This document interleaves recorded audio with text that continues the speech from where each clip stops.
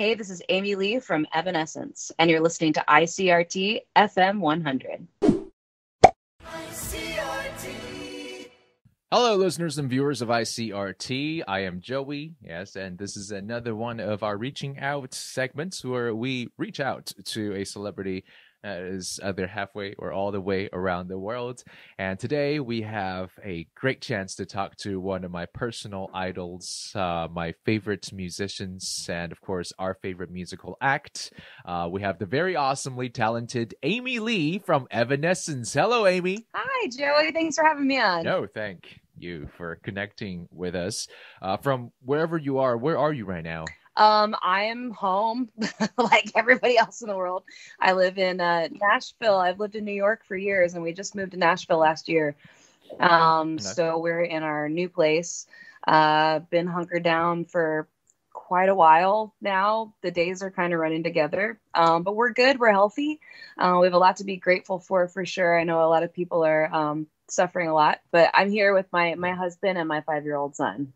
We're all driving each other crazy. Yeah. I mean, Jack is 5 now. Yeah. He's got to have a lot of energy. Is it hard to keep him home? Yeah, it's definitely an energy difference between him and us, and it's just us. So he's just needing to run. I'm glad to be where we are. We have a big backyard now, so he can run and hunt for worms and whatever, but the weather's been pretty bad. So we've been kind of indoors watching a lot of movies for sure.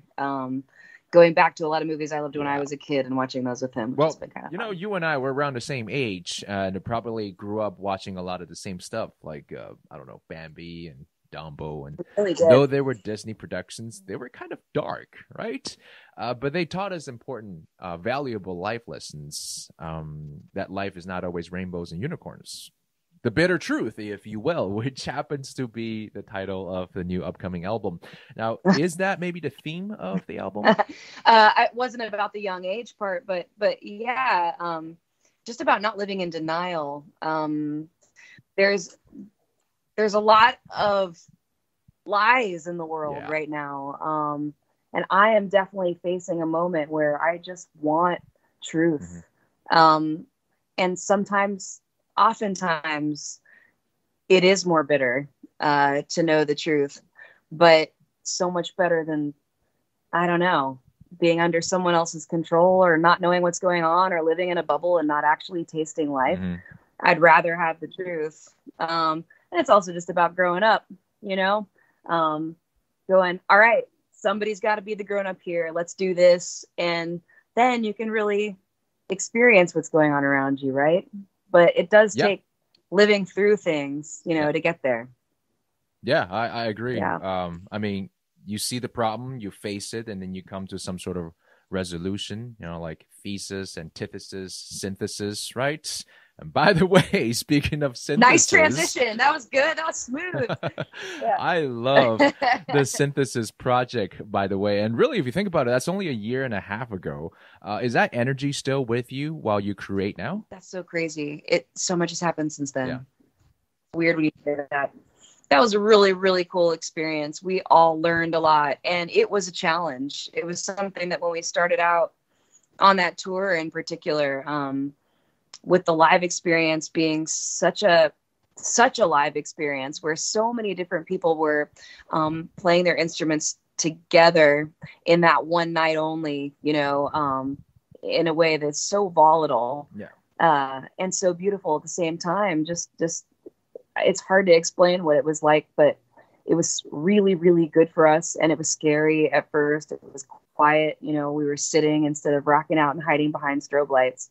It was a lot of exposure, and as scary as that was at first, especially for the guys. Why do you say that? Why especially? They just hate sitting down. They're like, I have to sit here. I can't rock out. Like everybody's looking at me. It's quiet. This is the opposite of what we were trained to go for.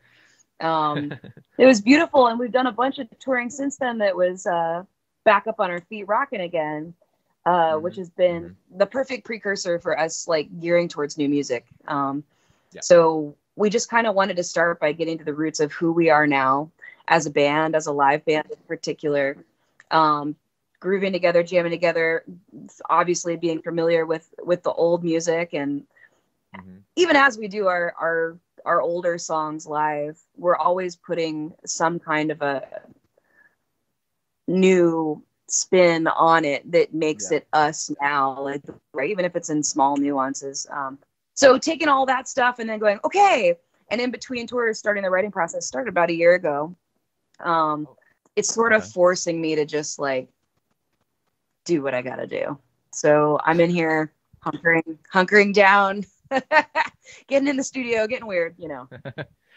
Well, I mean, as fans, we're kind of glad that you've been forced to stay home and create music for us to enjoy. Of course, we understand it's hard work to not be able to, you know, to do it without being able to go outdoors and look for inspirations, or maybe to have access to some of the resources that you did before. For example, I mean, the first single off this album, Wasted on You, the music video is shot entirely where you are right now. In our home. Right. And I'm guessing your husband, Josh, has to man the camera while, you know, you take some moving shots of you. Did he have a gimbal or something? Yeah, he did. He's the one who had it. Thank God. I'm the one who was always like, we don't need any tech. I don't have anything. He's like, I have this thing. I bought it because I was playing with it and now you can use it.